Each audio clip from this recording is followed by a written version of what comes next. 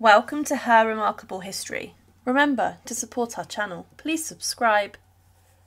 The lonely life of Queen Victoria's daughter, Princess Beatrice. Princess Beatrice was the youngest child of Queen Victoria and Prince Albert, and she was affectionately known well into her adult life as Baby. She was born in 1857, and she, after the death of her father, ultimately became her mother's companion, living at Osborne House, and this essentially crafted her strong associations with the Isle of Wight. And sadly for Beatrice, she was only allowed to marry her husband, Prince Henry of Battenberg, if the pair lived on the Isle of Wight and made their home with the Queen. Beatrice as a child grew up quiet and reserved, as all of her siblings were somewhat older, and Leopold, her brother, although similar in age, was quite sickly. This left Beatrice alone in a sense, but because Beatrice was the baby in the family, her parents indulged her, and for this she became a little naughty. There is one instance where she shut her governess in the barracks of the children's miniature fort at Osborne House, and for her to be released she demanded that she barked like a dog.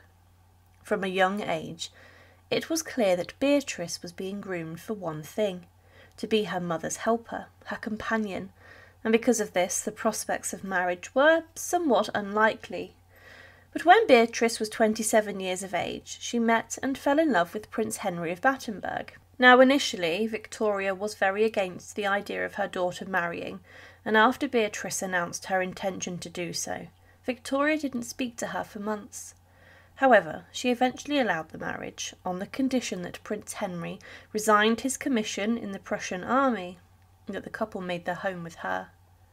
So plans were set, and on the 23rd of July 1885, Princess Beatrice and Prince Henry married at St Mildred's Church, Whippingham, near Osborne. They made Osborne their home, and in 1890 a private wing was created for them, and their 4 children were then born between 1886 and 1891. Henry, however, grew restless living at Osborne, and felt trapped, even after Victoria made him governor of the Isle of Wight. So on one occasion he left, unbeknown to the Queen, to go to Corsica.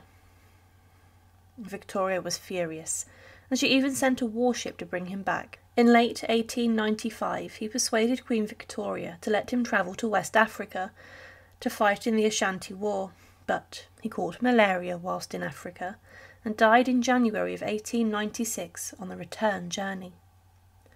Now after Henry died, Beatrice was distraught. She was devastated. But she then succeeded her husband as governor of the Isle of Wight, and living in Osborne Cottage, she remained her mother's companion and unofficial secretary. After the death of Victoria in 1901, Beatrice dedicated the next 30 years of her life to editing her mother's journals. It wasn't until after the death of Queen Victoria that Beatrice moved to Carisbrooke Castle, making it her summer residence. Traditionally, the castle was where the governor of the Isle of Wight would reside, and when it became vacant, Beatrice moved in. There were already links between Carisbrooke and Beatrice. She opened a museum in 1898 in the gatehouse as a memorial to her husband, and after some alterations, Beatrice moved in. She updated the castle to include a bathroom, and she had the medieval hall range and the adjacent chamber block the constable's lodgings, adapted for her use.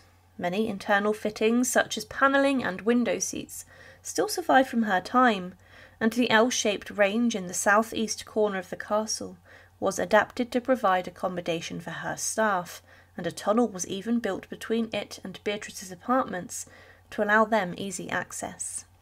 The garden within the walls of the castle was converted from a pleasure and kitchen garden to one for Beatrice's personal use as a private privy garden.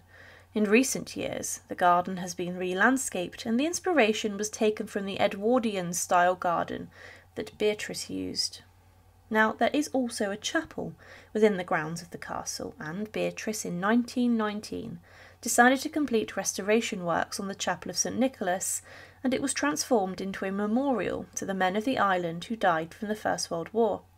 The names of the 2,000 island men killed in both the First and the Second World Wars, are inscribed on the stone's panels between the windows, whilst Princess Beatrice commissioned the altar painting in memory of her youngest son, Maurice, who was killed in Ypres in 1914. Now, Beatrice loved and breathed in Carisbrooke Castle for 25 years, and her standard flew over the walls when she was in residence up until 1938. After this, she then remained in her home in Brantridge Park in Sussex until she died in 1944.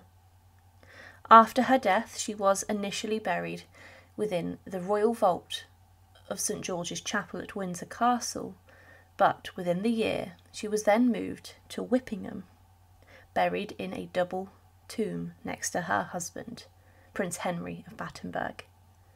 Thank you for watching, and to support, please subscribe to Her Remarkable History. Thank you.